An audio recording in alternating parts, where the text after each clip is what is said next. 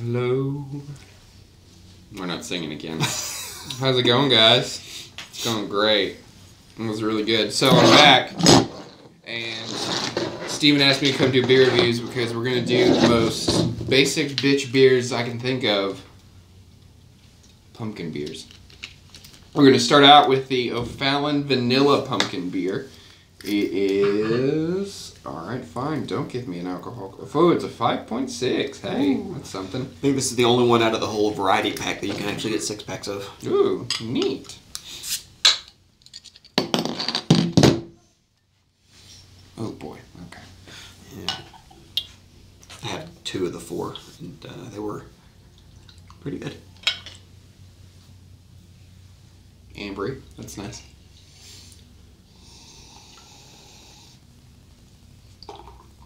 Okay, so, right off the bat, I smell the vanilla, but... I get the pumpkin. I get the pumpkin. For sure I get the pumpkin. Color's nice. Yeah. Nice bunch of shite. No, yeah, look at all that shite in there. Look at all that bubbling, dirty shite.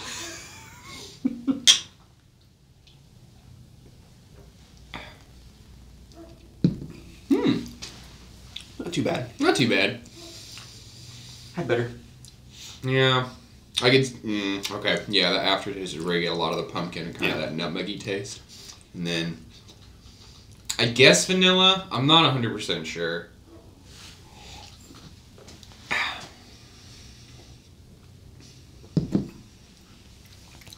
So, like, it's good. What am I missing? I don't know what Flavor. it is. Yeah, that's it. It's flavor. It's just not very... It's not exciting, you know? Because, like, you hear vanilla pumpkin and you think, oh, shit, this is going to be amazing. But it's not.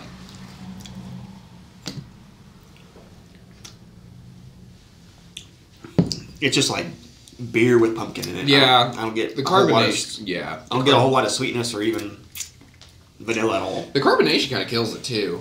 Like, I mean... Because, like, right off the bat, you have that really carbonated taste, and then you have, like, the yeast and, like, the hops. And then, at the aftertaste towards the end, you get the pumpkin. That basic bitch one that we had when we went to Harvest. Yeah. That was a little different. I mean, that was the like, automatic. That was, like... excessive. off the It was bat. hard to drink the last third of it. I mean, that's why you only take shots of shit. I had a fucking crowler. Fuck that Growler with noise, 32 ounces. Jesus. Yeah, that was fun. I gave it a 9. Did you drink the whole thing? I drank the whole thing. Oh my god! He's a basic bitch.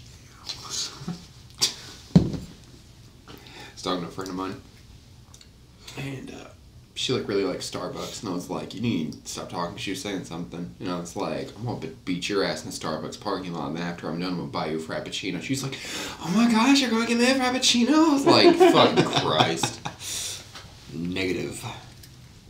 So like, I'm not impressed. Nah, it's okay. It's okay. I mean, it's beer. It's not like it's not Frio or like Mountain Jizz or whatever the fuck the other one was. It's okay. I'm not feeling it, honestly. Now it's too pumpkin-y. I want more spices and vanilla. See, I don't even get like I could do it if it tasted like straight pumpkin. Like if somebody just took 5 pumpkin gourds, put it in the vat, and turned it for an hour. That would be different. I would be like, okay, so you're going for this. But it's pumpkin vanilla, which, first of all, it's pumpkin, so you got the fall. And then it's vanilla, which is one of the most basic bitch flavors ever. Like, I need that. I need it to be like... I need more fucking vanilla. Yes, I need something sweet. I need a kick. But I don't know. That's up to you, O'Fallon. Figure it out. Yeah, that's bad. I'll give it that much. 8. I'll give it a 7. Yeah, not too shitty. That's not too bad. Like, it's drinkable, but, like, I'm not going to go buy a 6-pack of this. Or a No. 4-pack. Or a 2-pack. I may even just, like, shoot the bottle. Alright, there you go. Love you, Stevie.